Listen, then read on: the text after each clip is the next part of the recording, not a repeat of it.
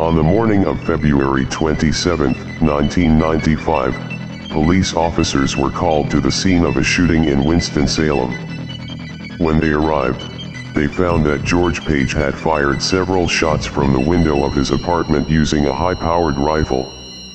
He fired more shots, one of which ricocheted through two car windows before striking Officer Stephen Amos in the chest, fatally wounding him.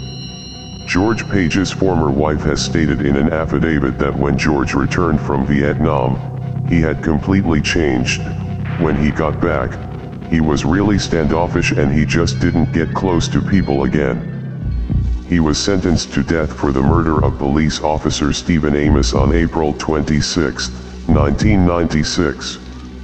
George Franklin Page had a chronic heart condition and other health problems. He died on death row.